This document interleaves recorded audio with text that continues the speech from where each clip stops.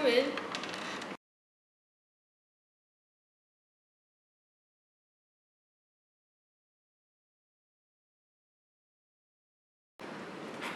I guess I have something to say. I'm very bothered when I think of the bad things I've done in my life. Not least that time in the chemistry lab when I held a pair of scissors by the blades and played the handle in a naked lilac flame. On a Bunsen burner, then called your name and handed down. That must have been terrible. Was that all that happened?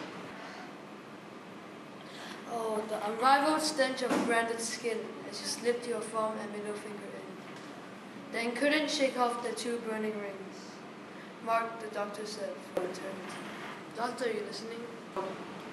Yes. So why did you do it in the first place?